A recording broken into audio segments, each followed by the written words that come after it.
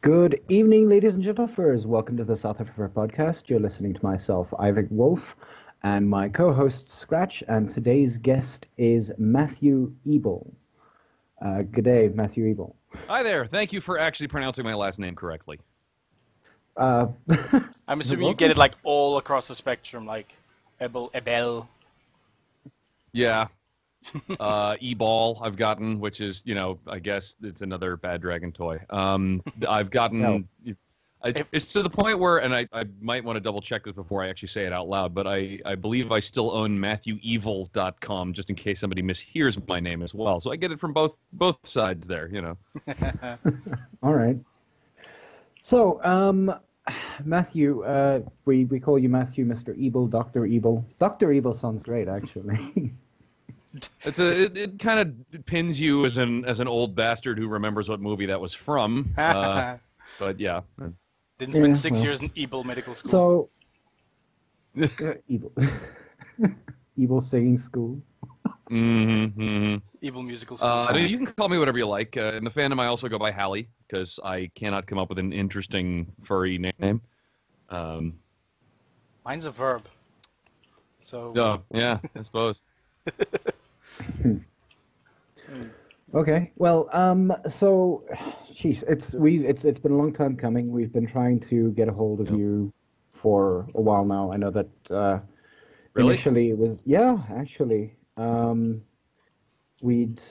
Scratch. How long have I been talking about possibly trying to get Matthew Ebel on here? Oh, months. How long have I been playing in the muck? I have no idea. Like forever. Since 2001. Well, we've been doing this for nearly almost 3 years now, so not quite that long. Oh. September, it's 3 years. Wow. Goddamn. Goodness.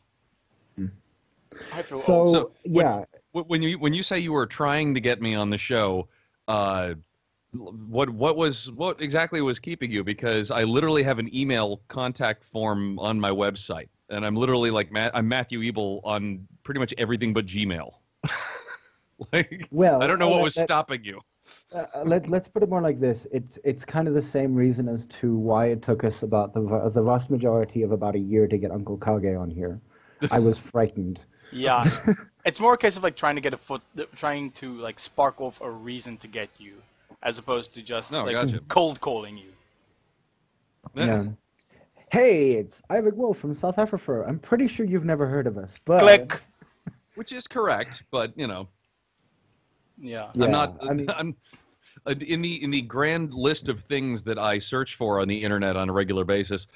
South African-based furry webcasts does not rank high among them. So, it's nothing against you guys. Just you can kind of see how the Venn diagram of interests for just some music dude who lives in Boston, Massachusetts, in the States, probably not a whole lot of overlap there on a day-to-day basis. So, no, I actually have not heard of the podcast before, but it sounds cool. Yeah. Believe me, we know how niche we are. Like. No, but that's I was part of the, not to completely hijack your conversation, but no worries. I was part of the sort of wild west of podcasting back in 2004 when it was the shiny new thing and everybody was trying to figure out what to do with it. And like the lifeblood of podcasting is the niche, is the shit that would never make it on commercial radio or on commercial TV because, you're not going to be serving millions upon millions of people necessarily unless your niche happens to become popular.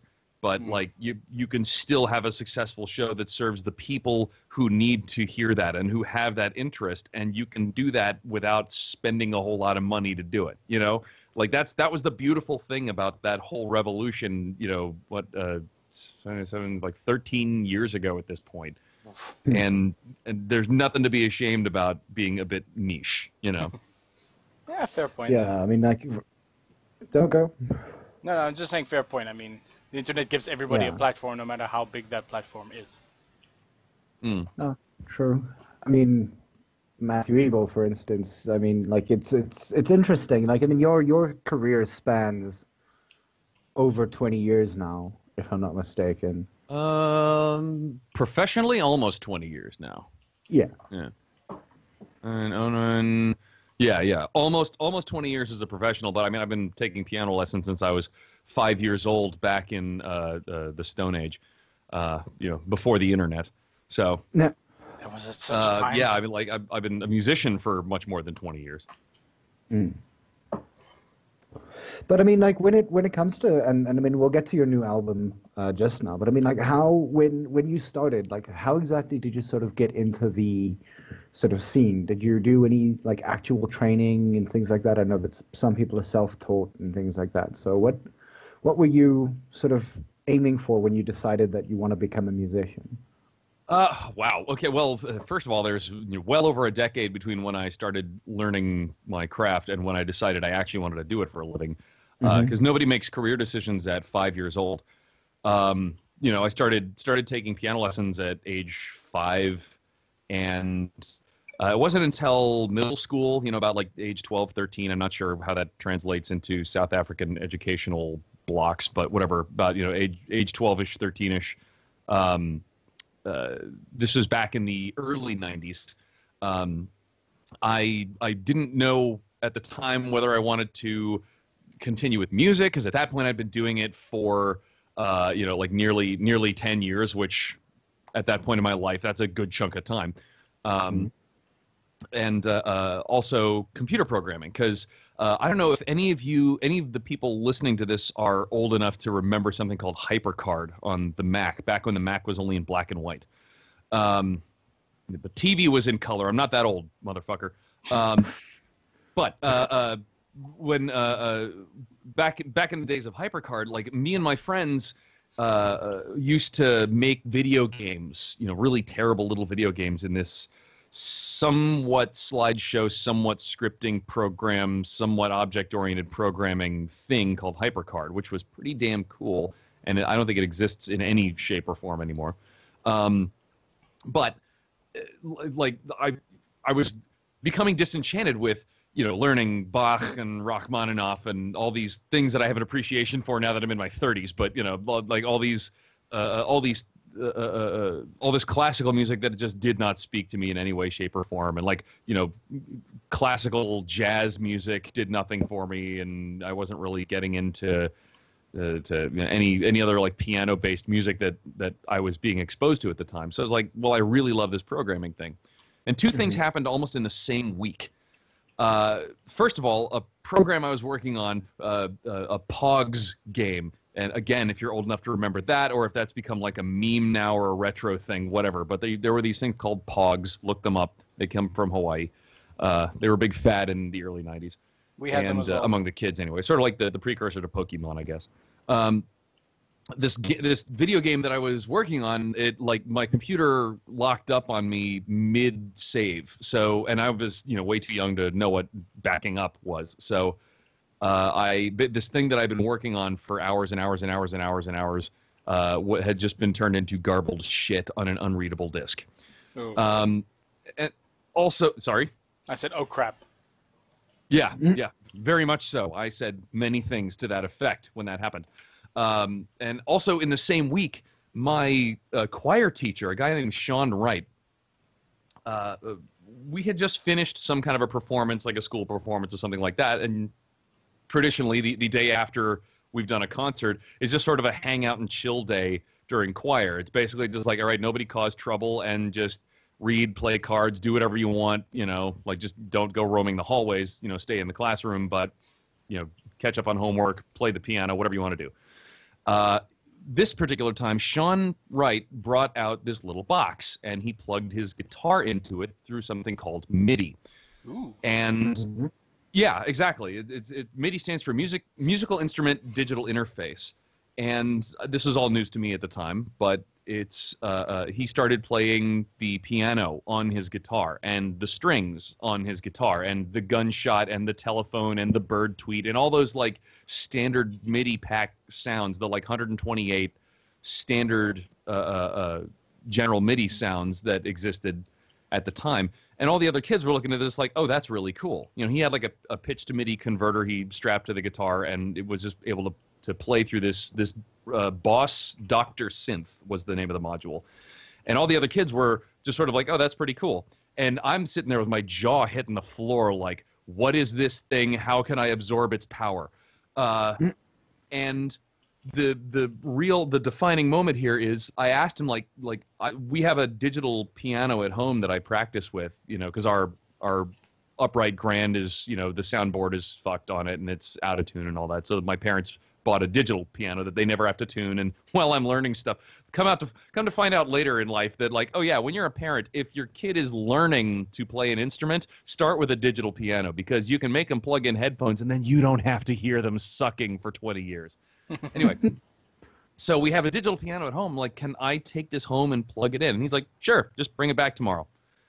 For a junior high school, middle school teacher to loan what at the time was like a $300 piece of equipment to just one of his students and trust that he'd bring it back in one piece. Like, that's a level of trust that, I was not about to violate. And as soon as I got it home and I was playing drums on my piano, I'm like, I'm hooked. This is a message, I sort of realized that there's two ways my career path could have gone. If I was really good, if I became the absolute best in my field as a video game programmer, my name would briefly appear in the end credits or an opening splash screen, and I would live my life in a windowless cube for the rest of my days.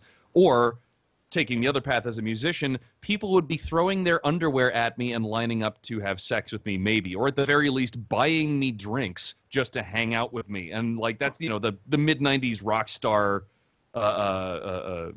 image, the major label, everyone gets their own private jet and private island and, naked people jumping into their bed at every opportunity. Mm-hmm. Like that kind of image. But that was what was going through my mind at the time. Like, I'm either going to be a credit line on, maybe if I'm lucky, if I'm one of the lead programmers on some video game that maybe nobody will ever download or buy, or I could be touring the world and enjoying this kind of a life. And that's when it really just sort of clicked. So I guess junior high is when the decision was made to starve for the rest of my life.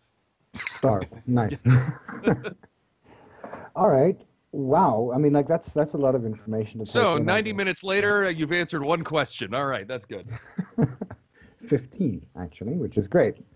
So we're on track here. Yeah.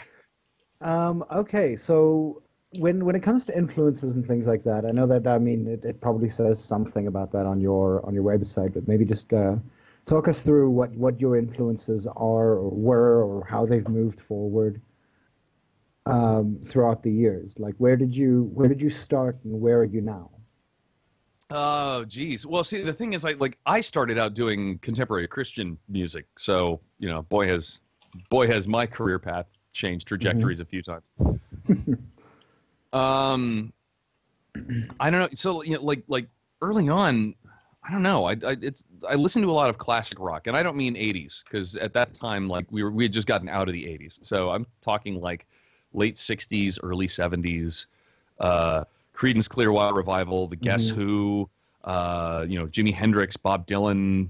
Wasn't a huge Beatles fan until my musical tastes developed more, honestly. But because they were just too weird for me. The Beatles were too weird for me. Like, this is what kind of a stiff ass kid I was. Oh, somebody in the chat says you guys are cutting in and out on this side. Oh crap! I can talk closer to the microphone if that will make your connection better. That's normally just first stream, I think. All right. It's everywhere actually. Anyway, we're dropping in a lot of places. Ugh. Oh, yeah, we've dropped out again. Yeah.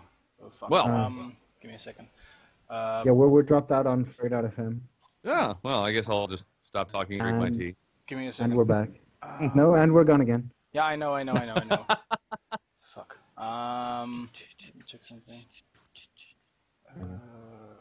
So popular, he broke furry.fm, even though there's nobody in the chat room. Well, there are enough people in the chat room, but most people don't necessarily, what's the word? Chat. Talk. Yeah. It's like it's like any furry convention. There's there may be 3,500 people there, but there's only about most of those people are hanging out in the periphery, staring at all the fursuiters. They're not actually interacting. Yeah. Anyway. Yeah, we're still out. Wow. Seems we're back on now. Hopefully. Yeah. We good? Christ, I hope we so. good? Otherwise, it's gonna have to be a YouTube exclusive. Lol. Yeah, don't want that, but Right. I can't really do much. You do realize you could just stream via YouTube, right? Yeah, I know. Not to diss your network, but Furry, it's more the connection rather than Oh. anything else. Yeah, Gotcha. Okay. not necessarily the provider. Gotcha. I see. Okay. Okay, I think we're okay. Yeah. For I mean, now. you'd mentioned I don't even remember what the question you just asked me was, but or wherever we left off. Influences, the Beatles. Oh yeah, Yeah. Sorry, I started out with classic rock music, but I was a church going kid, so I started off doing Christian music and sort of pursued that, but like it just didn't become the thing that I wanted to do with my life. I mean, for starters, the fact that say what you want about Christian music, everybody seems to think that Christian music sucks. There are some legitimately fantastic musicians, some thought-provoking songwriters who are devout people of faith. And oh wow, am I dropping out at this No, point? no, Is no, this, No, this is it's not okay. you. It's Yeah. Okay. But there are there are people who are fantastic songwriters in the Christian music world. But the fact of the matter is, if you want to have any commercial success, you have to play into, I mean, the same sort of thing that they call selling out in the mainstream music world exists in the Christian music industry, and you have to go for the flavorless milk toast, vanilla ice cream. Your love is so lovely, your mercy is so merciful, your grace is so graceful, and I worship you, ooh, kind of crap lyrics and all that. Mhm. And you have to write about the same subject for the rest of your career. Mm. The same thing, every song, every album. It has to be about God, Jesus, Christ. It has to be about salvation. It has to be about that every single time. What if I want to sing about robots? What if I actually want to write a song that's sexy? What if, like being pigeonholed into one, not just one genre, but one topic for the rest of your career? Like, what artist signs up for that? Like how do you span a career like that? Oh my God. fair enough. Scratch. Yeah. What can we do to fix this? Sorry. Yeah, I know. I honestly don't. Now know. back to live tech support. Yeah. Yeah. Ugh. No. Well, Furry.fm is playing what seems to be 1920s swing. Swing. Okay. What? Yeah. Yeah, it falls back on Uh. other stuff when Yeah. we're not playing. Okay. Maybe just see if you can restart it. I think. What don't- is it your internet or is it? I think so. Yeah. Because it's dying on both ends. We can keep talking. Like let's put this up on YouTube. I think it's gonna be more worth it than anything else. Mm-hmm. Yeah. Mm-hmm. All right. So much for the live questions then, I guess. Yeah. Yeah. Apologies. I mean, they can still... Wait. Yep. What? Yeah. Actually, wait. Hold on. I think we're still on. Yeah, we're sort of stable for now. Yeah. Stable's good. Okay. Cool. Well, firstly, we can just apologize, I guess, for those for those of you who are listening. We are terribly sorry about the constant dropping. It seems like, yeah. So, Yeah, if you guys do want to ask questions, please do. Yeah. if you wanted to... No, you have to type that because they're not going to hear you. If you wanted to do an interview like this in the 1980s, first of all, you would have no idea who the fuck I am because in the 1980s, well, assuming we were all the same age as we are now in the 1980s, you couldn't do this because you'd have no idea who the fuck I am. I'd have to be internationally famous for you to know who the fuck I am. And in order for that to happen, I'd have to be already signed to a major label and touring and famous enough to make it out on your local radio stations and all that. So all the problems that you're having, technologically speaking, like, put that into perspective. Like, we would, without the internet that we're cursing and swearing at right now, you would never have this conversation at all if it wasn't for that. Yeah, fair. I mean, it's the same for the 1990s, actually. Yeah. I mean, and that's when you sort of became, I guess, furry famous would probably be the term. And I don't think that happened until the early 2000s, honestly. I think I didn't go to any conventions until 2000. Oh, actually. I mean, it's not necessarily about that. I mean, again, like in 1991, I think it was 1991, wasn't it? That you released In the Muck, which No, was that'd be 2001. 2001. Okay. 2001, because that was when I did my first album recording in an actual recording studio. For my second album, Christian album at the time, and we had a little time left over, so I did a couple of tunes. One called "Prayer for Danny," which I did not have the balls to release on an album at the time, and I probably should have. And then "In the Muck," which I had been kicking around. I had versions of that I had recorded previously, but I don't think I released any of them. And that album, that I brought.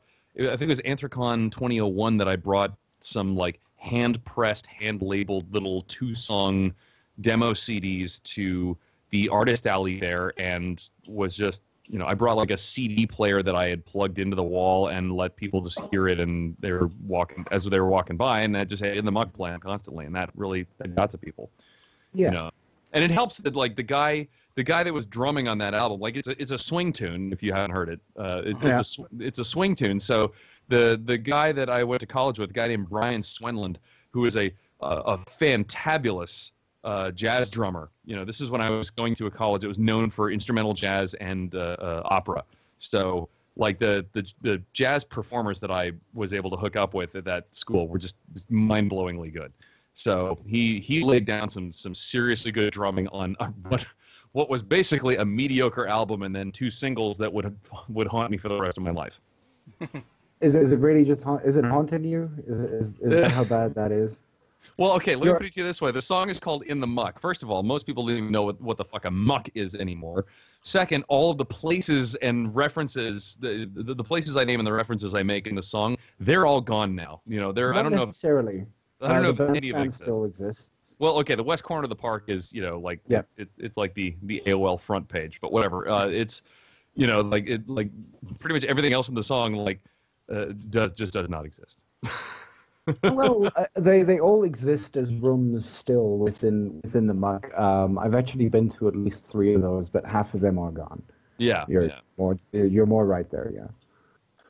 But I mean, like, and the thing is that like it was actually it was particularly that song that I was sitting there going like, I actually really like this. Your voice was a lot higher pitched back then. A little bit, yeah. That one, that pitch. And I don't know, like I love the song personally. It's one of the reasons why it is normally played at the beginning of every one of our music streams. Nice. And I don't know, like it's one of the things that, like, I guess, Cat. Oh boy. Get fucked. She would love to, but she can't go out of the house. I know that sound. We are professional as fuck today. Oh yes. She's professional. Uh-huh. She's a professional slut at this point. Uh-huh. Anyway, yeah. Okay. Anyway, so we were talking about that. So I mean, like, with that was your first sort of album that you actually sort of came up with, or well, so I did a Christian album in 1999 that was self-recorded that will never see the light of day. I made 1,000 of them. I got rid of 1,000 of them, and if you are unlucky enough to find one of those round pieces of plastic, I'm so sorry.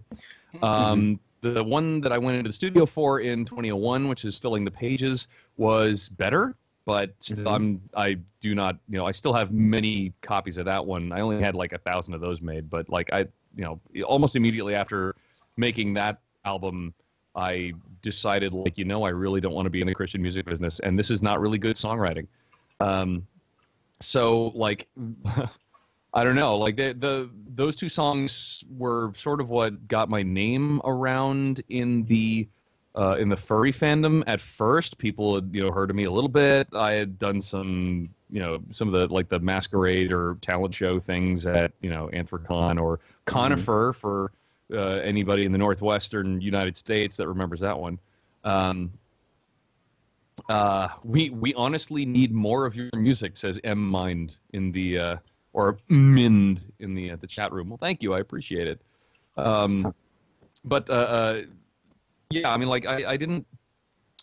Shortly after moving to Nashville, Tennessee, in like 2002, just fresh out of college, moving to Nashville, Tennessee, I kind of realized that like the Christian music biz wasn't for me. And then it took me until 2005 to figure out what the hell my sound was. Like without just like copying the sounds of other like Christian bands and stuff like that. And I still haven't really figured out what exactly my sound is. It's hard to put your finger on your own sound, but like I didn't really have. You could almost consider Beer and Coffee to be my debut album because it was, my first piano rock album, the first one where I actually, took risks, took chances with my songwriting, Okay. So yeah, I mean, like it was, it took a while to actually get out there, and then that was some of the songs like that was when I started playing. Like booking a panel room and just setting up a keyboard and an amp and playing for people in a panel room at conventions. And that was like about 2005, 2006, maybe 2007. And then I was playing at MFM when it was in Memphis, Tennessee, because that was the local con at the time.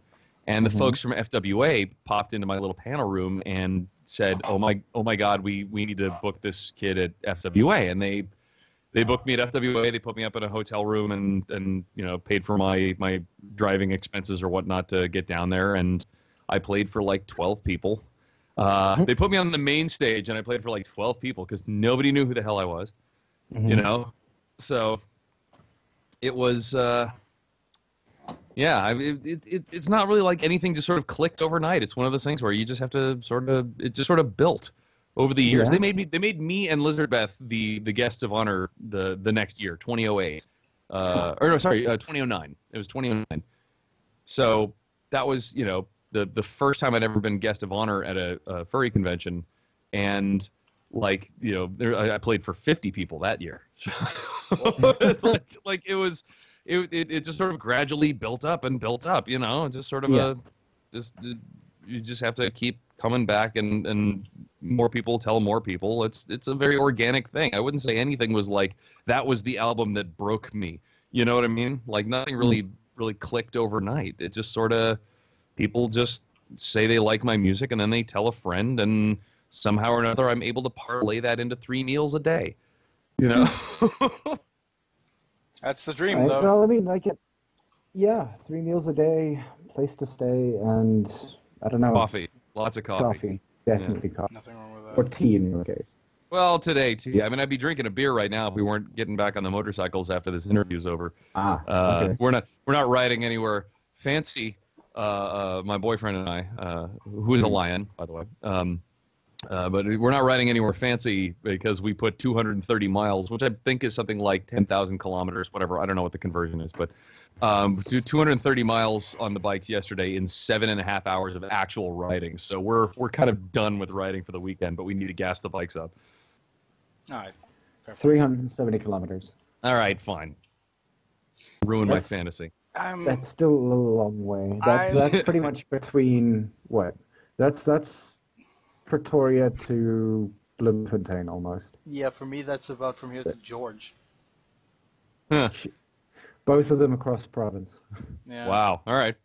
Yeah, I mean, was basically what we did is we drove across Massachusetts on the motorcycles, which is like, it's 90 minutes at 70 miles an hour, which I think is maybe like 110, 120 kilometers an hour, something like that. 70, so about that. Yeah, about. Yeah, that one I actually know the conversion for, because I've driven in Canada. So and I watch MotoGP, which is fucking great, especially if you're a gay boy into the biker leather gear stuff, the one-piece racing suits. It's really rather wonderful. I can only imagine. Like with I guess sort of mentioning all those kinds of things, like when it came to, I guess, your initial what would you call it, beliefs, moving into becoming or like being part of the furry fandom, and then like releasing an album like In the Muck, or with songs like In the Muck. Like, how exactly did that sort of conversion happen? What do you mean, going from the Christian music boy to tail wearing furry with a boyfriend? Yep. Yeah, pretty much. Yeah. Well, like most things, I learned. Oh, sorry, like most people, actually, and like most things, I learned the ways of my parents and my family growing up, and then left my parents and family and went out into the real world and discovered the things that I was taught that were true, and discovered the things that I were taught that were not entirely true, and discovered things that were misconceptions to begin with. Like, and no real malice involved on the part of my parents. I don't want to give that impression, but like with all things, you learn certain things, especially like in college, university, whatever you call it there. But you learn certain things, and then you go out into the real world and realize that on paper, yeah, those certain things are a certain way, but boy, nothing ever works as they do on paper. Mm-hmm. So, the more I experienced life, and the more that I made friends with people, and the more I interacted with the people, especially people who were not of my race, people who were not of my religion, the more experience I got with people who were not like me, and seeing the good in people and things and ways that were not like me, which to me is a Christian value. Like, I still consider myself a Christian. I don't think that being being a furry with a boyfriend is and being a Christian are mutually exclusive. But it was just like becoming more popular in a genre. It's one step at a time. You learn. You shatter one illusion that you had and move on, or you confirm something that you had learned and move on. one way or the other, and just one step at a time. So yeah, hope that helps. Okay. No, that definitely does. And I guess that's probably for a lot of people who are, I guess, struggling in essence to come to terms with feelings and things that they have, and issues that they have.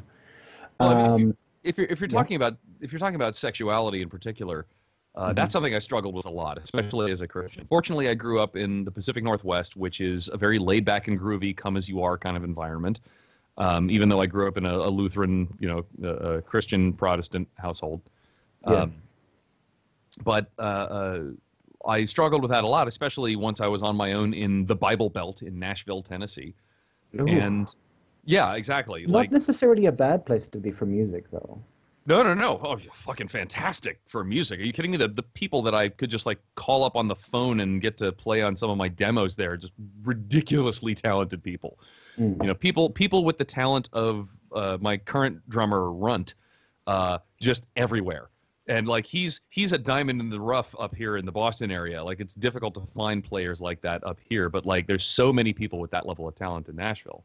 Yeah. But it's also a very southern, very like Orthodox Baptist kind of Christian environment. So as far as coming to terms with my sexuality, I kept, and this is me just preaching a little bit here, I kept asking, I kept praying, asking God, like looking in the Bible, like asking, like, is there something wrong with me? Am I doing something wrong? Is this a sin? Is this something I can live with? Like, what is this? And I kept getting the same answer from him. And like, I swear to God, I actually heard this answer audibly at least once.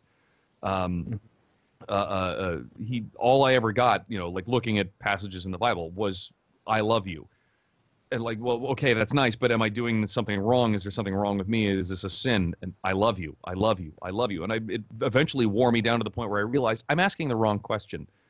It shouldn't fucking matter what I think about this, and it shouldn't fucking matter what other people think of this. The entire point of the gospel, if you've ever read the Bible, if you've ever believed in it, the entire point of the gospel is that for God so loved the world that he basically, suffered and died himself so that we wouldn't have to stress about being perfect.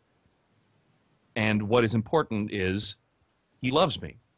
Stop focusing on yourself, Matt. Start focusing on the shit that he was teaching in the Bible. Be good to others, be charitable, help the sick, help the needy, help the people that don't like you, Focus on that. Why are you focusing so much on yourself and your sexuality when you could just be out there doing my work? That's kind of the impression that I got, and I realized, okay, I really don't need to worry about this.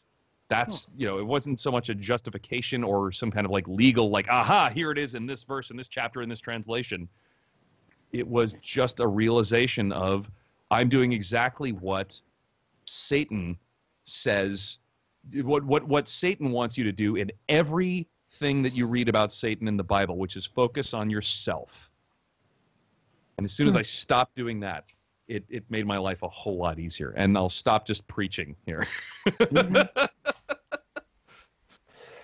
It's actually there's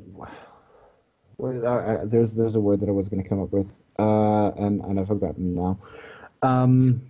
Refreshing is the term I'd like. Well, that works.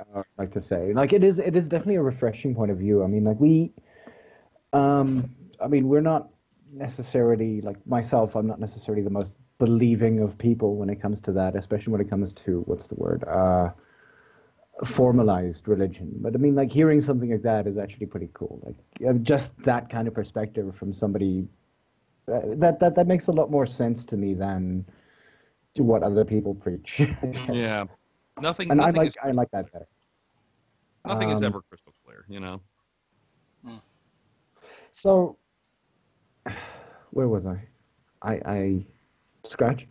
No, we were. Yeah, the lead-up question was like, how did you go from, Christian music to here?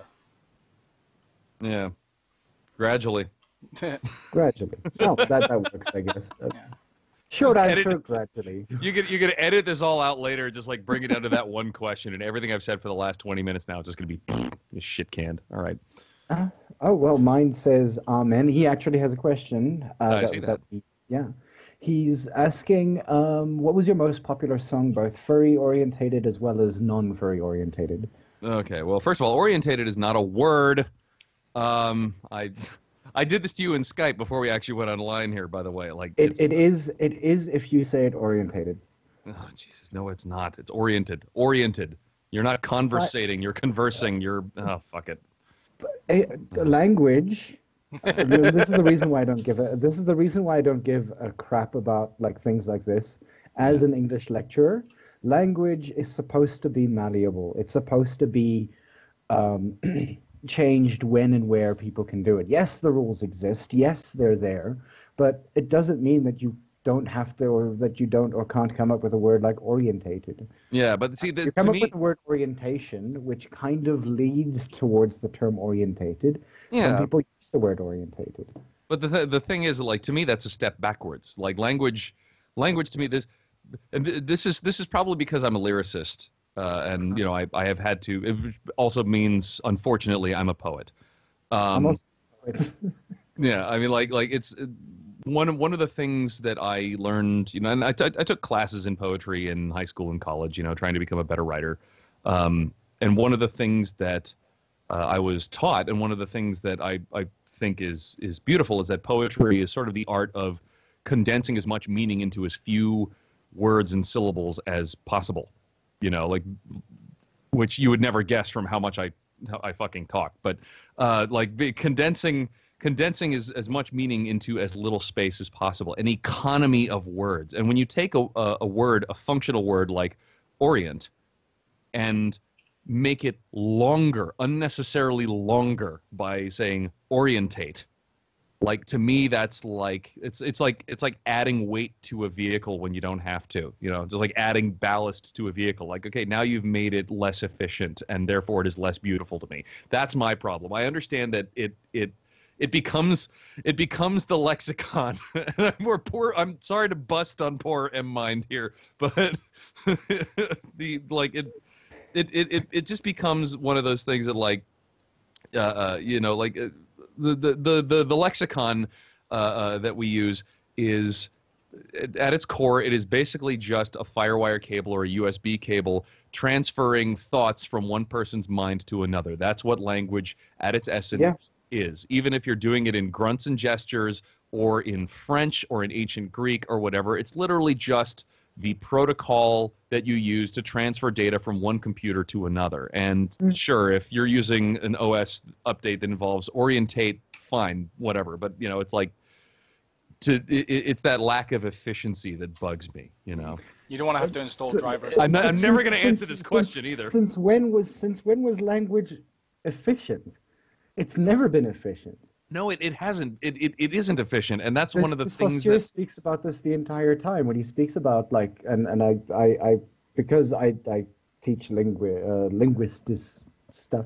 I can tell. Yeah, there you go. Yeah, I mean, like, he literally says that if, and again, it's what I tell my students all the time is that write your ideas down. If I can understand what's going on here, irrespective of spelling, then that's great. If I don't understand what's going on here, then you've got a problem. Yeah. It's up to me to sort of translate in my head what you're trying to tell me, and if what you're trying to tell me makes sense, then that gets marks. Yeah, yeah. But like you can read very specific, very precise, a very efficient language in, you know, a scientific document and not know what the fuck it is you're reading, and then you can see something on a license plate that's spelled out with no consonants, or sorry, with no vowels and no punctuation, and understand exactly what it says. Like, believe me, I get that. It's just like, it's just one of my little pet peeves. It's like, oh, you're adding weight unnecessarily to the language. You know, you're making me trip over another syllable when I talk to you. Yeah, well, if it wasn't for language and its ability, we'd still be saying thee and thou. Oh, jeez. I should probably mention, by the way, that now that I have completely lost any chance of M-Mind becoming a fan, I should answer their question. Well, I don't give a shit about this blowhard and his music anymore. So let's see, what was your most popular song you made? Furry-oriented and non-fur. Furry, obviously, would be In the Muck. Well, actually, it is a toss-up still to this day between those first two songs that I put out as a single, basically. That and Prayer for Danny, which I based on a porno. But it's a porno with a very good message. If you're familiar with the Associated Student Bodies comic that was out in the late 90s and yes, early 2000s. It's the first time that I'd ever seen a gay comic where the Christian was not the bad guy. And that more than anything else spoke to me. It was an Episcopalian minister that actually, like, helped Daniel, like, you know, keep his shit together, you know, through a very difficult time.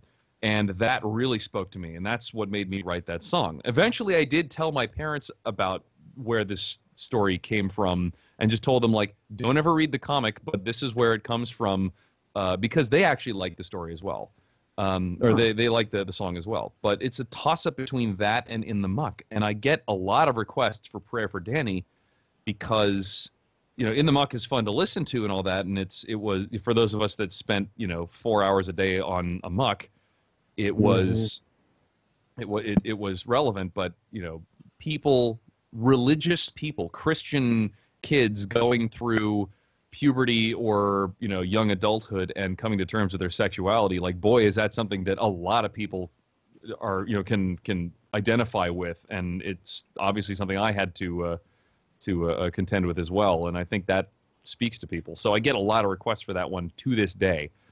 As far as non-furry oriented song, just judging from my stats on Spotify and Pandora, probably Everybody Needs a Robot, which is a song that I mind-pooped out onto a sheet of paper in a hurry because I needed to fill space on an album. I swear to God, that is where it came from. I'm like, I got 3.5 minutes I need to fill, and I have no idea what to do here. And this is the material that's on screen. This is for an album called Goodbye Planet Earth that, if you didn't know, synchronizes with the 2005 Hitchhiker's Guide to the Galaxy movie. Oh, nice. Yeah. So go rent that one and buy the album and sync it up.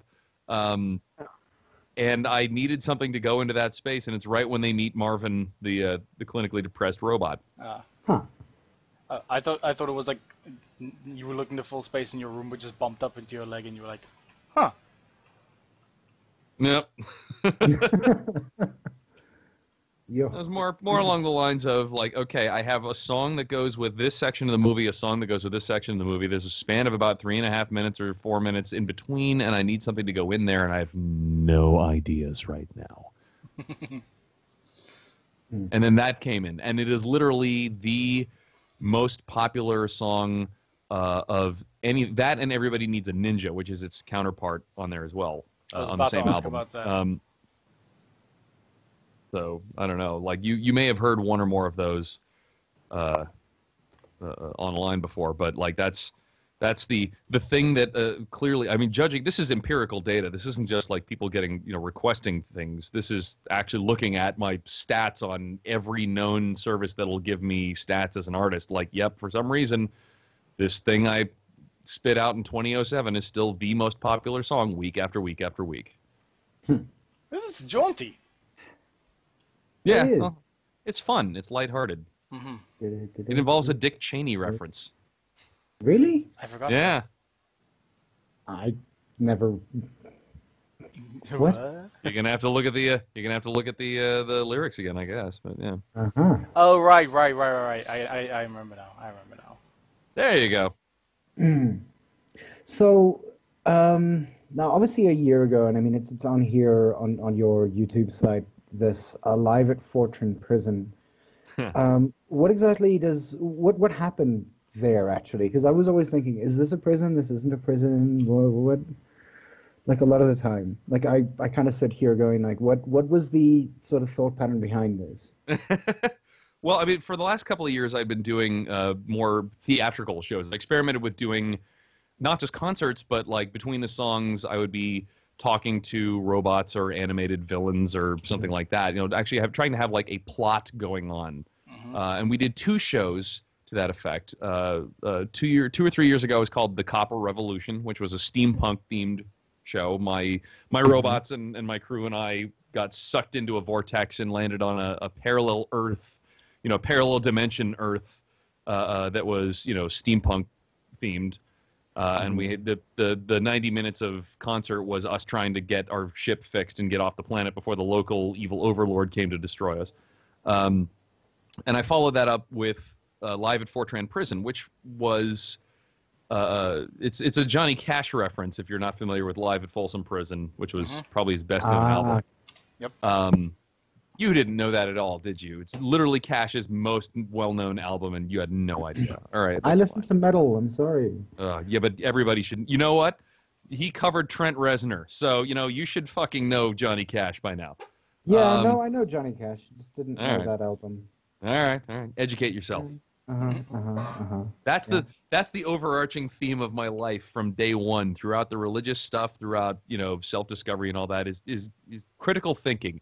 Educate yourself. Never assume that you know everything. Never get comfortable, even if you know you don't know everything. Stretch yourself some more, because God knows I've gotten into enough genres and dabbled in playing enough genres and it's made me a better musician and I think a better person because I've always been trying to explore more things. So, sorry for that little more preaching there, but the Fortran Prison thing was my crew and I woke up in an alien prison, and we had no idea why. It was run by an evil robot warden who was malfunctioning and making us do stuff in the middle of the concert, like play the same song 8 times and faster each time, or forcing us to bring people up on stage and make them play along with us, that kind of thing. It's basically just a gimmick I use to have fun on stage because that's really what I'm there for. But we were not playing at a prison unless you consider Anthrocon a prison, which some do. Give take. Yeah, it's it depends on where you're coming from with that one, but unless you consider Anthrocon a prison, you can actually watch the entire concert on my YouTube page. I uploaded it 1 song at a time, and you can watch the entire performance start to finish as a playlist, just one song and one sketch at a time. Yeah. I mean, like your ballads, I've been listening to them more often than anything, and I don't know. I don't know what it is about them, but like they're really, really good from what I could like sort of tell most of the time. I try to pick them out, see like, oh wait, this seems like a title that I need to listen to, and then I listen to it and practically start kind of where do you sort of get to like where is your inspiration? How do you actually get to write things down aside from apparently, crapping them out onto a piece of paper with like a little bit of time? Like where do you start with your composition? Like what's your main go-to? Well, see, that's the thing. Everywhere. Uh-huh. I always hated that question because, like, literally, it comes from everywhere. Sometimes it's a turn of phrase, something that I'd like to use, and then I'll build the rest of the lyrics around. Sometimes it's a beat that I'll get in my head, or I tend to walk around beatboxing a lot. I used to get in trouble for this as a kid because I'd be doing it in class, just sitting in the back, just, and not even like know that I'm doing that, in like 8th grade, not understanding how that could be disruptive. Some people warm up before they do that, but okay. Yeah, right. But I'd sit there in the back of classes doing that.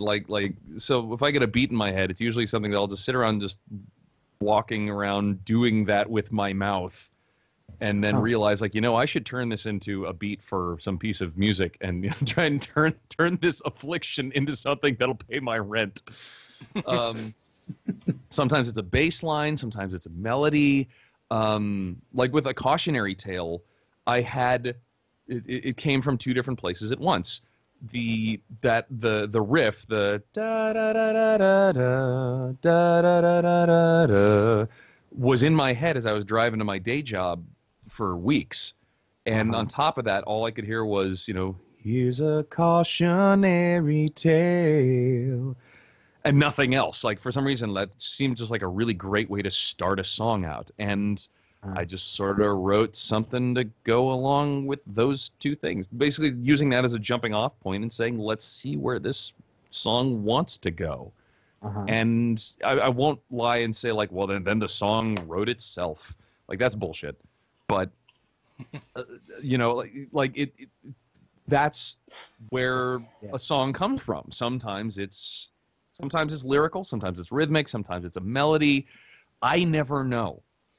And the trick is not like having something that you want to start with. It's knowing, ask a photographer, like how do you take such good shots? Well, I see something that, I know if I shoot it this way will look fantastic in the camera. Like sometimes they can set something up from scratch and make it happen, but 9 times out of 10, it's, I saw this and it looked right, and I knew how to shoot it, how to execute that initial idea. A lot of stand-up comedians. Sorry, go ahead. Sorry, I was gonna say familiarity with the camera, familiarity with light, familiarity with development, or with digital procedures, however it's going to come out. Like all of that makes you better able. The classical training, as it were. The formal training makes you better able to spot what's going to come out well or not.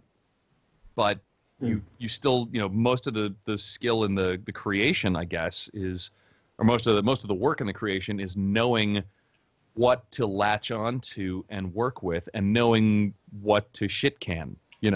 I've started plenty of songs that like I was really gung ho about, like I really want to work this phrase into a song, and it just became work, and it didn't really want to go anywhere, and I didn't like where it was going, and so I'll set it aside. And sometimes I forget about it forever. Fair point. Does that make sense? Yeah, I think it does. Okay. Hey, he found the song. Wow. Uploaded in 2010. That was at FAU when I had enormous hair. I can see that. When did the afro come back into style? It comes and goes. I've tried big hair over the years, but I just don't look good with big hair. Ditto. I looked great with dreadlocks. I missed that, but Scratch. Yeah. Your hair becomes you become a mushroom. I know. I have this. Especially with your beard. It's not even Oh, really so do I. a Jufro. It's something like gravity defying. Well, if you let it go for, at least with my hair, if you let it go for like literally 2 years, maybe it'll start to fall. Otherwise, it just looks like a shrub. Yeah. That's stuck onto my head. And usually, like you said, like mushroom, it sort of grows out more on the sides than it does on top because, biology sucks. Mm-hmm. So it's, I don't know, it's just the way it worked. Yep. Same here. So, I mean, like the thing is that, I mean, I love your sort of talking about the way that you, I guess, progress through your music, much like it seems like you progress through your life. It's always a learning process and things like that. And I guess for anybody who's considering to be, a singer-songwriter or anything like that, what kind of tips would you be able to give in respect to that? To quote, I believe it was Pablo Picasso, good artists borrow, great artists steal. Mm-hmm. But now, that's literature as well. That's everything. Yeah. That's literally everything, In my hand, I'm holding a book that says "Steal." That's called "Steal Like an Artist" by Austin Kleon. Oh, Kleon, yeah, I have that book on my coffee table. Yeah. Huh. Yeah, it's a fantastic.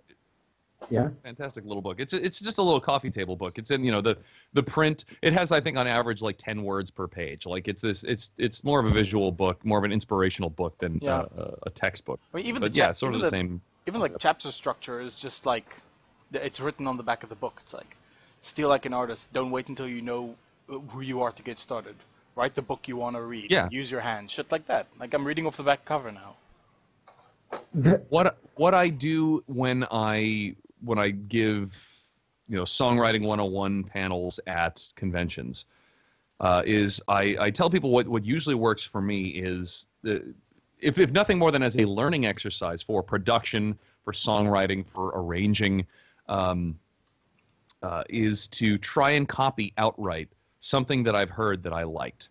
My new album, Cognitive Dissonance, was very much a study in Foo Fighters.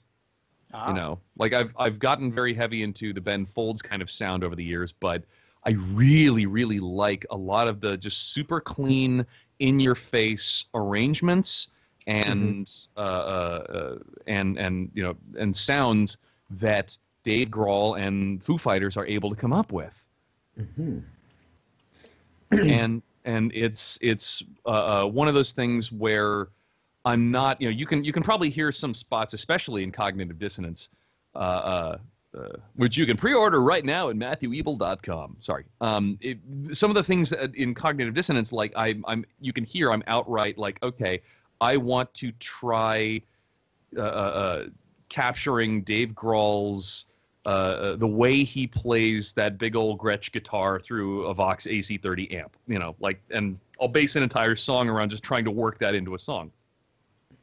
Oftentimes it just becomes something that goes nowhere, or I'll send it out to my Patreon subscribers and it will never make it to an album, something like that. It's more like a case study, like an artist just drawing their hand over and over again, and working on different things. Sometimes it actually goes somewhere wonderful, but the fact of the matter is I'm trying to copy someone else. And unless you are an expert counterfeiter, anytime you try and copy someone else, you're going to throw your own flavor into it. Yeah. And what I tell people is try and copy or try and combine two different styles or techniques or something. Like try and combine Dave Grohl's guitar playing with Ben Folds' chord structures. Boom, go. And you're going to come up with something that is unlike any of those two. It's not plagiarism. And the way that you combine them, the way that your brain decides, okay, this is what the marriage of these two would be, is uniquely you. Yeah. So it's a way to learn techniques from other people, and in doing so, you have to do some research sometimes. Like, okay, how is he getting that guitar tone? Oh, okay, you're rolling off this, at like 8,000 hertz and rolling off everything below 200 hertz. And peaking here and carving it down there. You're placing the mic here in front of the amp, that kind of thing. You learn some technique in the process, but you're also learning, how your brain interprets these things that inspire you.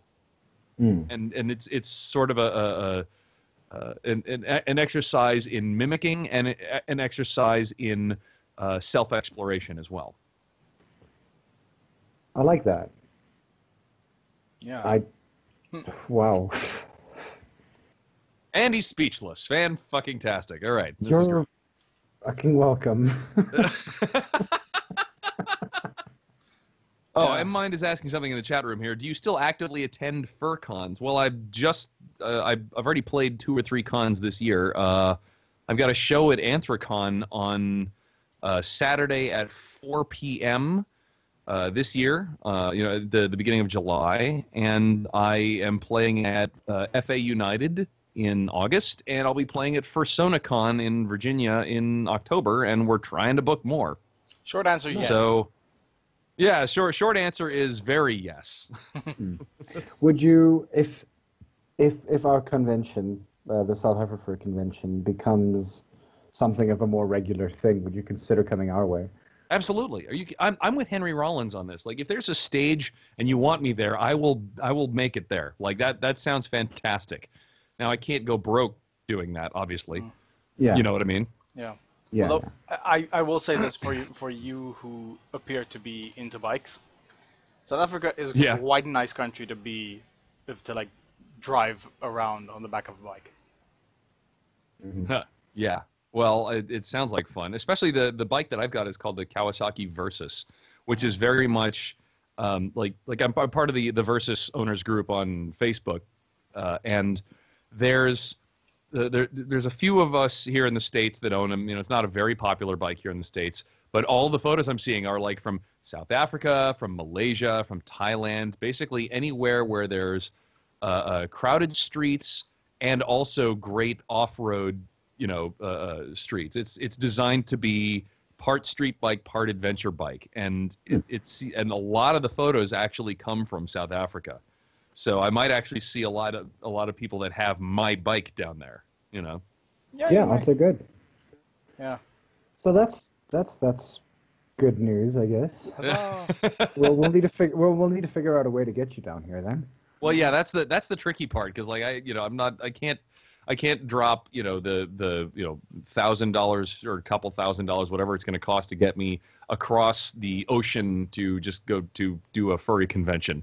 Like that's the only reason that I haven't done like Eurofurence and Confuzzled and other international conventions. God knows I want to, because they look like an awful lot of fun. You think I don't want to go to Germany and drink their beer and play a furry convention? Come on. Yeah. That's. No, I understand that completely. That's the dream. In fact, like go Scratch. No, that's the thing. That's the dream. Like German beer, furrycon, all of that. Yes, please. Yeah. What is it, Uncle Kage, if I'm not mistaken? Every now and again, if they really want to get him there, they either hold some sort of not necessarily. Is it Patreon? Patreon wouldn't necessarily be GoFundMe or whatever. Yeah, GoFundMes and things like that. So, I mean, there's always that option. Like, if we really want to have like an international guest to come through, and they're well known. I've told conventions that that I won't do that kind of fundraising for like for myself to get me to a convention, because first of all, you see too many furries doing that anyway. I can't afford rent, but here's a GoFundMe to get me to Anthrocon. Like, fuck you. Yep. But the other thing is that like you're as a musician and somebody who's basically running his own business, you can only ask your fans, your customers, for so much, and I have to reserve that for funding for studio time, for funding for mastering engineer, for album artwork, for that kind of stuff. Like, I can't. There are so many conventions. I will not, approach my fans to just like fund me going to a convention. On occasion, I've had fans sponsor me at a convention. Origami Griffin actually put up the the Scratch to get me the hotel for FAU, because FAU could not afford to, fly me out there and put me up in the hotel. But if one of those was taken care of, then they could make it happen. And they've already been public about this. Usually this is stuff that you don't mention unless, they want it to be made public. But like they've already announced that kind of stuff on Twitter. So that's one of those things that, first of all, it makes me, it humbles me that people are willing to do that. Like that just blows my mind. It makes me, it makes it worth the low paycheck and the long hours to keep making these noises that I make and banging on the keys the way I do. To know that there are people who are willing to do that just to come see me at a show. But I can't be constantly fundraising just to get to conventions over and over again, because you will eventually wear your fans out doing that. Like some people on Patreon. Yeah, well, I mean, Patreon's another thing. Like Patreon, if you're doing Patreon right, you're releasing goods on a regular basis and providing access and/or exclusivity that is worth the money being paid. Yes. Or at least in the eyes of the patrons, they are putting forth what they feel is worth what they're getting back. It's not just begging for money. It's an ongoing relationship. And if you see it as anything other than an ongoing relationship, you're doing Patreon wrong. Yep. Yeah. But if they're just like, charging a monthly fee and their people are not getting anything, then yeah, you might as well just hold a GoFundMe and, and beg. Yeah, I mean, yeah. Like I understand GoFundMe's for single projects, but yeah. No, but I mean, the whole thing about Patreon is you're supporting someone's career, someone's like development of whatever their art form is, or whatever they're like exactly they're working on. So, I mean, that's the beautiful thing about Patreon is, and I don't want to say I invented Patreon, but I've been doing Patreon since 2008, when I created my own multi-tiered subscription site called MatthewEbel.net. And then Patreon came along 5 years later, and I jumped on with that because I didn't want to do tech support anymore. I'd rather just make music. It was a kludge. I mean, MatthewEbel.net was 5 years of WordPress plus Amember, which are two like PHP scripts things that interact with each other and kind of made it work mostly well enough, kind of maybe sort of. And people put up with that for 5 years, and then Patreon came along and like, yes, please, no, you make a system, and then you troubleshoot it. I'm gonna go over here and make music now. Yeah.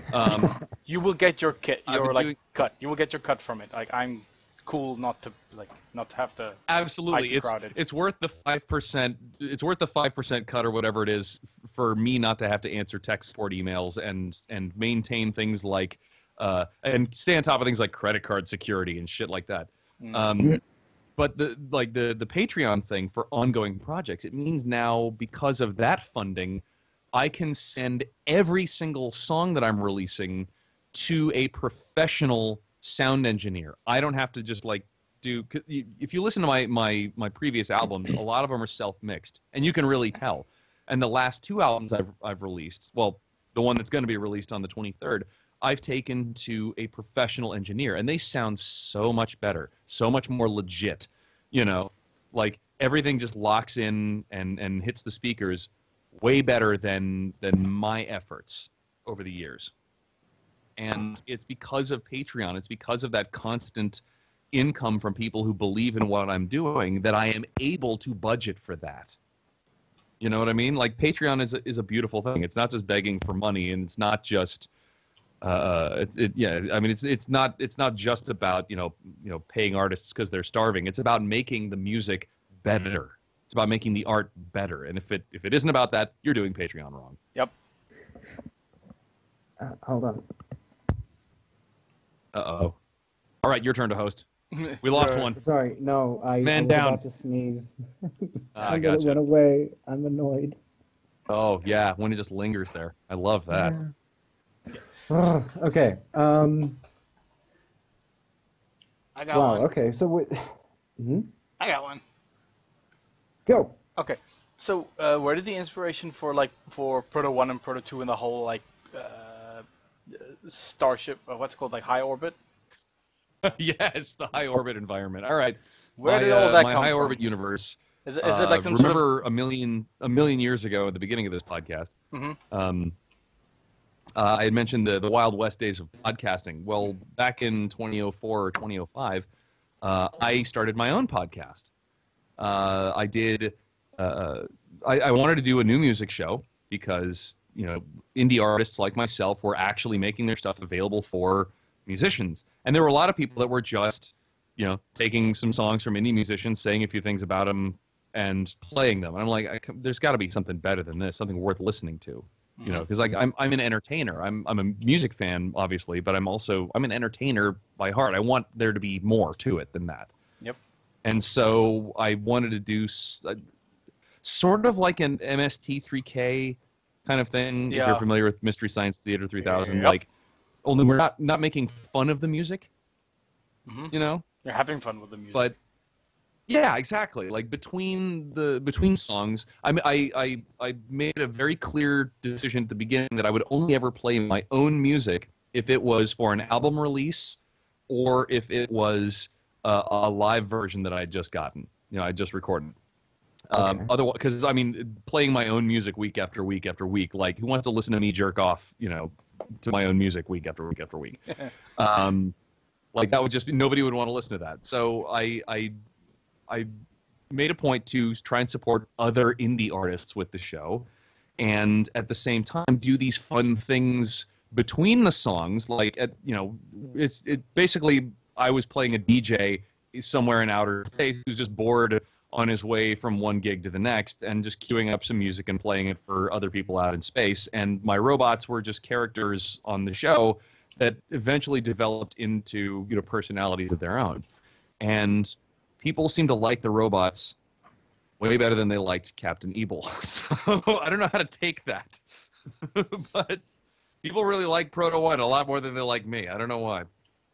And they just stuck with me, It got to the point where I couldn't keep doing the podcast every week, and then I couldn't come up with stuff every month because it got to the point where I was writing full-on radio dramas. And then it finally occurred to me in 2010 to do an episode as an album, and I'll do it as a Christmas album. And people really dug that, Yeah, and then there was one with the pandas. Oh yes, High Orbit Saves the Pandas was a hell of a lot of fun. A hell of a lot of fun because again, I got to go into a real studio for that one, but also it was, I don't know, I think that was some of my best comedy writing ever. But it was just it didn't feel like work. It was just having a good time. I was just about to ask you, it was a lot of fun. Like, is there ever a point where you just take a step back and say, how is this my job? How am I getting paid to do this shit? Every time I get off stage at a convention, I ask that question, like, how the fuck is this what I do for a living? Sometimes I say that in those words on the stage, It's great.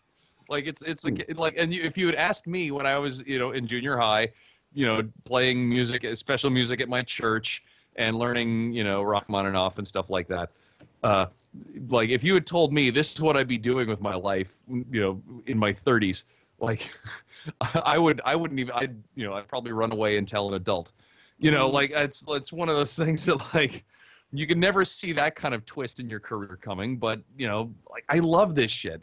It is work. It is a lot of work, especially like booking the shows, trying to get publicity, like doing all the terrible stuff that record labels usually take care of or management usually takes care of. Like doing all that shit myself, that is work. Sometimes writing lyrics is work, but man, actually getting to perform this stuff on stage, like how is this considered a job? Yeah, like I'm like doing the admin is probably the worst part of it, but like otherwise, it just looks like you're having fun. So and that's that's all that everyone like. And I don't know, I think people in general just get a lot of value out of any creative person who has fun with what he does. And I mean, we wouldn't have Weird Al if he wasn't having fun. And Weird Al is an inspiration for so many people. Well, and that's one of the reasons I'm dabbling right now in dance music as well, because it's again trying to learn new things and stretch myself. and I'm working on, now that the piano rock album Cognitive Dissonance is done being written and it releases on the 23rd. I'm sort of working on the back burner, just sending stuff to my Patreon folks. Yeah, focusing on the working and working on dance music, because it's something I've dabbled in, dipped a toe in that water, but I've never really tried to see where I can go with it. So I'm just sort of experimenting with that for whatever's going to happen for the next album in another year or two, Mm. So you have to, God, as an artist, you have to be having fun. Otherwise, what's the point? Yeah. Yeah, fair enough. If I'm going to be miserable at my job, I'm at least going to go get a real day job and get paid more to be miserable, Fair point. Yeah, fair enough. Oh. I'm sorry, I'm over here muttering to myself. Okay, so we've got about 10 minutes left. Any words? I mean, you've been inspiring throughout the entire show, but I mean, is there anything that you really want to focus on for the people who are listening? Obviously, also for the YouTube things. What would you sort of come up as your sort of final words to people, say from South Africa or Europe or anything like that? I'm sorry that we have an asshole president. Good start. Yeah. Good start. Hopefully those are my final words. I don't see black SUVs pulling up outside now. Yet. Well, I mean, you are on a Skype call with an outside, possibly terrorist-linked country. Oh, please. It's weird, actually. We always end up on politics anyway. One of the things that there was a guy that I know on the Mac who I've always wanted to actually speak to over Skype and things like that, and he always constantly tells me he's very, very afraid of talking about the things that he's done and talking about himself online, particularly because he's afraid that people are going to be listening to things like this. Yeah, I don't know. I'm of the opinion that it's said that whenever you're in polite company, you avoid politics and religion. Mm-hmm. I think that time has come and gone, and the important thing is to, and again, this is a Christian value, and it should be displayed by more Christians, is humility in all things. Talk about politics, talk about religion, but talk about it from a standpoint of, I'd like to get to know you better, not this is why you're wrong. Yep. And I think that we would all be a lot better off, even with people you disagree with, if you understand where they're coming from. But so often the discussion ends, as it did with me and Counselor Troy, the discussion ends with being smacked upside the head, or and somebody walking away angry. And that's a long story, but I don't know how much time you got for that one. But so often we, yeah, I mean, I don't know what to say. So often we're afraid to dabble into talking about politics when it is so very important that we discuss what we think the solutions to our problems really are. And and the more that you focus on the common goal of solving the problem, the less likely you are to get divided into camps. Usually, I mean, all of our disagreements that we have politically are over policy. They're all over what it is you think we should practically be doing. But the problem is, it's difficult to get people fired up and join rallies and get all emotional about sensible solutions. And so instead of saying, we should, we spend more time with our neighbors and our communities and the people around us and get to know them, it's a lot easier to just say, let's ban brown people from coming into our country. It's a lot easier just to say, the gays are the reason why hurricanes keep hitting Florida. It's a lot easier to just come up with something emotional and reckless and put that on a poster and wave it around. And it's not productive. You look at something like the issue of abortion in the States, and it's a very divisive topic that really shouldn't be, because as far as I know, people who are pro-choice and people who are pro-life both want the same thing, which is fewer abortions. And they could both be working towards that goal, but they are not. You know, I don't know anybody who is pro-choice. It's like there should be more abortions. You know what? It should be like a pastime. We should just make that a hobby. Yeah. You know, like nobody thinks that. Okay, nobody of sound mind thinks that. You know, I'm sure that there are, you know, people who are, you know, into Nickelback who aren't all right in the head. And there are probably some people out there who maybe actually think that. But I'm talking about, you know, most normal people. They all want the same thing. They all want, you know, people to be happy. They all want their kids to grow up with clean drinking water. They want their grandparents to be taken care of and comfortable until they eventually die of old age, you know, without dying in poverty. And we all want these things for ourselves and ostensibly for other people. If we come at these problems by discussing the policy, not by what we think is wrong with the other people, then maybe we can change the discourse away from hype, and maybe there'll be less terrorism because of it. You know, because we're having conversations, not screaming. Yep. Yeah. No, fair enough. I mean, it's interesting, and I mean, like we can bring that into the furry fandom as well. In that, I mean, there's that whole thing that's happening with the Nazi furs, and goodness knows what else happens there. Yeah. And it's literally it's very politically, you know, orientated. It's about how people see the world, and or like who is, you know, the loudest person at any given point. I mean, like I still, irrespective of views or anything like that, I still have a lot of respect for somebody like To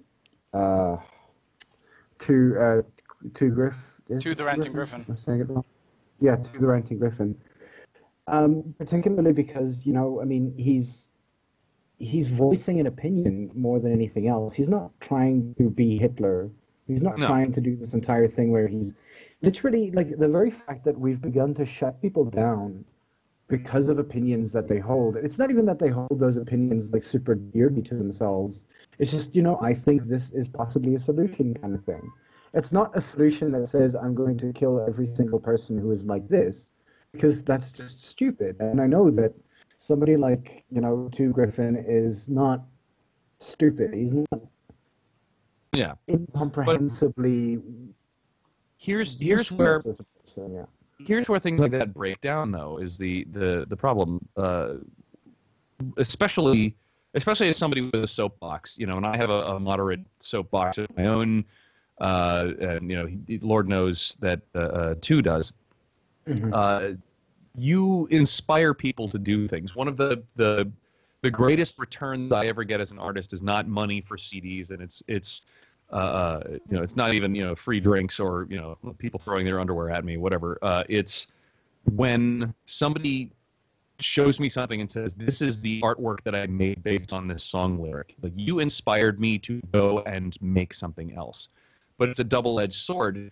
You know, if I say something and it inspires someone to do something terrible, you know, I'm not legally responsible, but in a small way, I am responsible. And what you say, and the whole saga with Tu and Anthrocon, it seems to me that, like, it's as though the furry fandom is just now coming to the realization that, yes, the things that you say actually do matter. Holy shit. Yeah. You can't just erase things and say that's not what I meant, and everything will be okay. The things that actually come out of your mouth, the things that you actually type, do matter. And one thing that I had to learn growing up as a precocious, you know, somewhat sociopathic child, was that it did not matter what my intentions were. It never mattered what I meant to say. All that ever mattered was how I was perceived. And I've been blessed by crowds of people who, you know, friends of mine who have come to me after I've said something horrifically offensive or incredibly stupid or ignorant or, you know, uninformed, and have said to me, you know, quietly, like, okay, here's why what you just said was incredibly offensive, and spelled it out for me, because a lot of times I don't even know. Like it's one of those things where if like Eddie Izzard once said, 10% is what you say, 90% is how you say is. Oh yeah, you know the line. It's like it's how you look when you say it. Yeah, that matters the most. Like it's how you're perceived that matters the most, and that's what can inspire people to actually go out and cause harm. And that's what I think people's problem is with too. Now, I've met Matt Davis, also known as the Ranting Griffin. I've met Matt Davis on multiple occasions. The first time I really spent any time with him, he put me up in his suite at Anthrocon because he thought that, I should be playing Anthrocon because he thought that the furry community needed to see my music. He was really helping me out. He was a perfect gentleman, a Boy Scout. He sent me home with an 18-year-old bottle of scotch, for crying out loud, just like unopened, just like, here, have this, take this back with you. He was a perfect gentleman to me. Every time I've ever interacted with him, he's been absolutely fantastic. And I know that he is not a Nazi. I know that he is not. I know that he is not personally somebody who wants, wishes harm on other people. But he also, like, his comedy is shock comedy. Just in the manner of George Carlin or other shock-based comedians. And it's a very fine line between, as Kathy Griffin just fucking found out, it's a very fine line between comedy and insult. It's a very fine line between comedy and an affront to sensibilities. Yeah. And I'm sorry, but like the things that we say actually matter, and eventually you do have to reap what you sow. And whether or not you intend something, it has to. All that matters is that software transfer that we talked about at the beginning of the show. All that matters is how that other computer is receiving what you're putting out. You know what I mean? Yeah. No, this is true. I mean, like, it's that fine line between being famous and using your soapbox for the right things or for the wrong things. Not knowing what the wrong things are sometimes plays into, I guess, other people's, perspectives. Yeah. It's a very, very, I mean, like you said, it's a very, very fine line to be able to say something and sort of come off as a joke. Or, I mean, like, half the time you can text something and obviously people don't necessarily understand whether you're being sarcastic or, which is one of the I hate text media, particularly for that kind of reason. It's like, what am I supposed to do? Put in more stickers. All the stickers. I need stickers for every single goddamn emotion, please and thank you. Yeah, you can say anything you want, just type LOL at the end, and it doesn't matter, right? Yep. It's been proven time and again that LOL doesn't necessarily fix things. Nope. Or JK, or whatever. I'm sure that every single person who picked on me when I was in school thought that they were just kidding around, and thought that they were just nobody thinks of themselves as a sadistic prick, but at the same time, they think they're just kidding around. They think they're just being funny, and they are actually doing harm. And it's a question of being empathetic to how other people are going to receive the data that you're transmitting, and being completely deaf to how most people are going to receive what you're saying will get you into trouble. And it's unfortunate, especially if you like, deep down you're a good person. Well, that's how good people become bad people. Yeah. I'm sorry. Like, the hell is paved with good intentions. Well, yeah, and it's also not not a one-way street either. It's something that you can recover from. It's something you can come back from, but you can't shut yourself off. You can't invalidate, well, you're just not understanding what I'm saying. You can't just invalidate how other people are receiving you. You have to be, it has to be a relationship with everyone. You have to That's how we live. Yeah, you have to be a little bit empathetic to whatever everyone else is going through. Otherwise, otherwise that communication just breaks down. Yeah. I mean, otherwise you're a sociopath, which is, something that can be fixed, something that can be dealt with, but you better be able to recognize it and go seek help. Mm-hmm. Yeah. Huh. Well, on that bombshell. I guess leaving on a deep philosophical note. Yeah, no, believe me, we end on a lot of these bombshells. Yeah. But yeah, thank you very much for joining us. We really appreciate it. We wish we had more questions from the. And I mean, the thing is that we were since we fixed everything, we've been live on Fur.fm since then. Yeah. Oh, okay. So that's we've been live everywhere. So we've lost about 5% of the conversation. But I mean, anyone who wants to catch up on that, starting like 20 minutes or so, this video is going up on YouTube pretty soon. Yeah. Yeah. All right. Well, cool. We'll pop you a link as well. No, we barely enjoy any kind of editing in our videos, particularly because this is how it is. This is how we like talking. Yeah. It's not like, I mean, like, an opinion is an opinion, irrespective of whether things go down or anything like that. People will know that it happens, and people will know that we're human.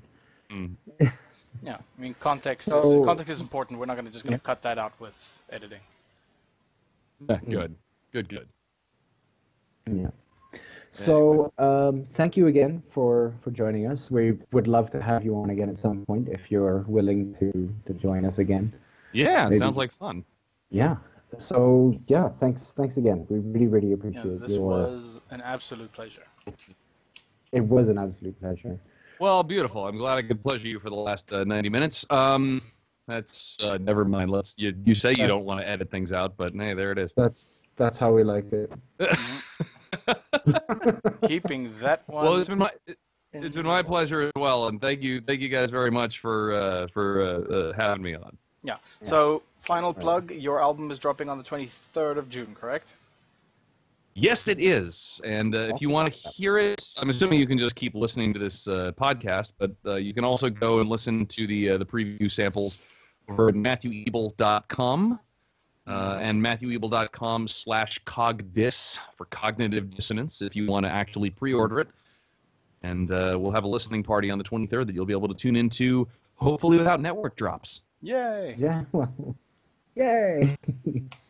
But yeah, I'm probably going to be playing like a couple of select songs off of the album as well. So for those of you who are listening on Fur.fm, I'm going to be dropping after In the Muck. I'm going to be dropping a couple of the songs between some of the other songs that I'll be playing. Maybe we'll kind of go whichever way the music takes us, because I try to keep things at the same tempo. Well, good luck with that.